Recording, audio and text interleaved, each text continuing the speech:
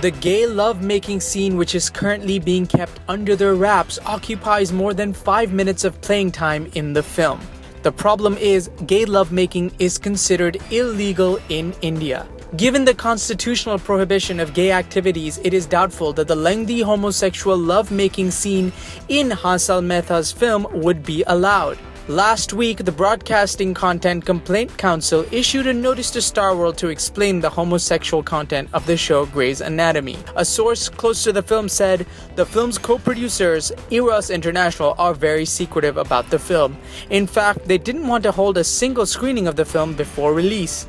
Hansal had to put all his persuasive powers to top gear to get the producers to screen the film at the Mami Festival. A source in the censor board had said, "We'll judge the gay lovemaking scene within the context of the theme and then decide whether it gets to release or not." Like what you hear? Then drop it in the comment section below and do not forget to subscribe to Bollywood Asia, your hub for the latest and hottest gossips.